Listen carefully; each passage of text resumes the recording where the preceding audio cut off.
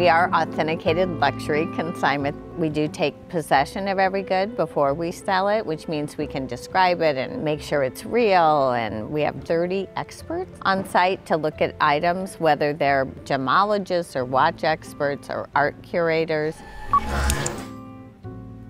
Sellers get a commission. How does that work exactly? The more you sell with us, the more you make. So we start you at 55 points. Once you sell more in the course of a year, you can get up to 70%. So that sounds like that's one way you're able to differentiate yourself, but it is a very competitive marketplace. There's so many different startups that are doing consignment. How do you stand out? One, we do focus on pre-owned luxury goods, so it is the focus of the business. And then we do all the work for you. And some of the challenges that some of the startups have faced is balancing supply and demand. We saw Threadflip shut down partly because of that. How do you guys balance that and figure that all out? Since the beginning, we've been supply limited. So right now we still have a lot more demand than we have supply. And our goal in getting that supply is to make it so easy that it becomes an effortless way to do it. And you've raised, it's approaching $200 million in venture and private equity funding. How are you convincing these investors? What kind of metrics are you able to show them about your growth? I have raised a lot of capital, and when you start thinking about what enables you to keep raising, it's improving unit economics along with high growth, along with great cohorts, and all those things are working for us.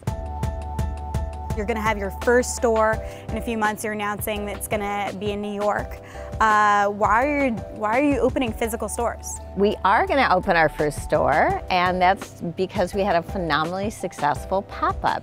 So the combination of it's a branding exercise, although we sold a lot in the 18 days we were open.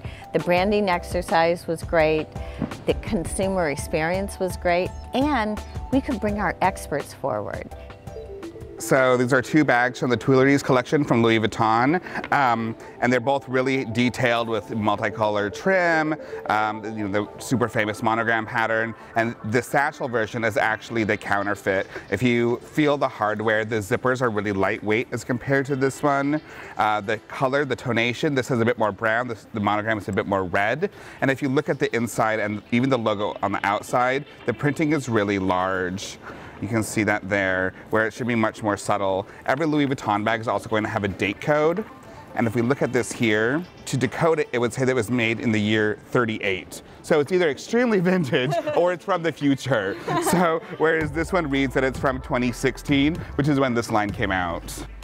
Could you be a public company someday? Are we going to see you traded on the New York Stock Exchange or the NASDAQ? It's not a brand that could be subsumed or should be. It's a company that should keep going and growing, and that's the goal. We really aren't in the mood to sell the business. We're in the mood to go public some point in the future.